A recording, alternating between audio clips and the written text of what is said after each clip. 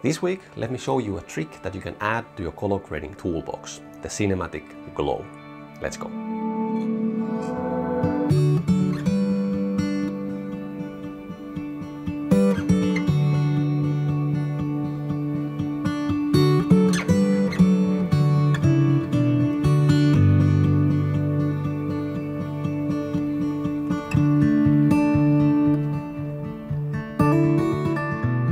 These clips that you just saw were shot in Bali a few months ago. We were there with Callum. Callum is a mental performance coach and a well-being coach. And this advertisement was shot with the A7 III, the Sony mirrorless camera. And in this video, I'm not going to show you the color grading process, but I'm gonna show you how to make this glow effect in Premiere Pro. And this effect is really cool to give you, for example, you can use it to create these anamorphic, fake anamorphic artifacts. Or then you can use it to give your highlights a nice glow to kind of affect the mood and feel of your clips. And this is a really good tool to kind of take away a bit of that digital harshness that our super sharp mirrorless cameras sometimes have.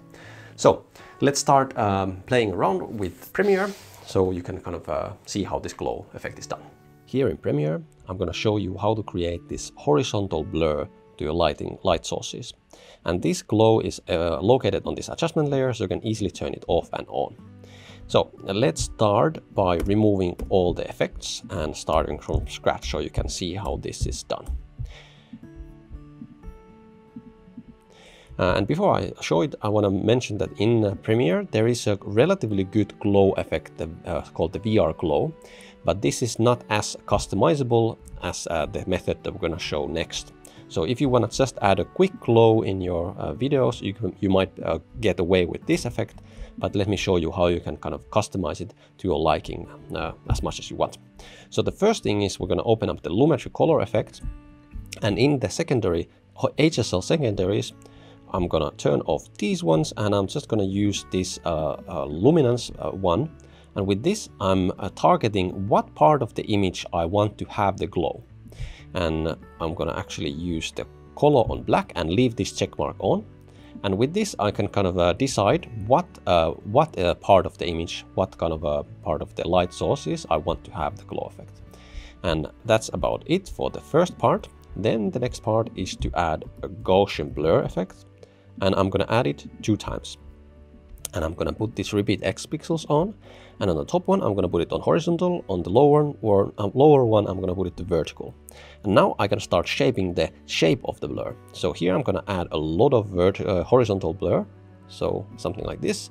And then for avoiding it from being too rough on the edges, I'm going to add a bit of vertical blur as well, but not as much as the horizontal blur. And then I'm going to apply RGB curves. And with this, I can kind of shape the roll-off. For example, here the roll-off is very harsh. It's kind of the values are bright, and then they kind of suddenly dive into pure black. So with this, I can kind of make the roll-off much more smoother, and then it makes it much more kind of natural in the image, in the end image as well. And then with these color curves, I can actually give this glow some color. And I think I would like to give it kind of this interesting teal, and then in the shadows it kind of starts from teal and goes into magenta. So it has a nice kind of a change in color along the way. And that's now our glow effect. And now we next need to blend it with the original footage. So here's our original footage and here's our glow. And to do the blending, we are going to use blending modes. And in this case, I like to use the lighten blending mode. But you could use in different situations the screen, or you might use the color dodge or some other blending modes. I'm not going to go into detail on how mathematically these blending modes work, but in this case, I just like to say that I like the lighten blending mode. And then I'm going to reduce the opacities to something nice, for example 40. And now we have the kind of the glow effect.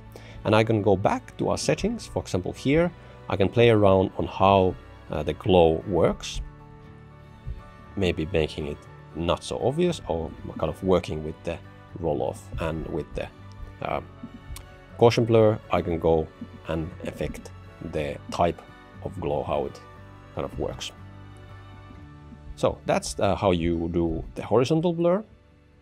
And remember to not to overdo this. I think, for example, in this case, this is still way too strong. So I'm going to bring it down maybe to, like, let's say 25%.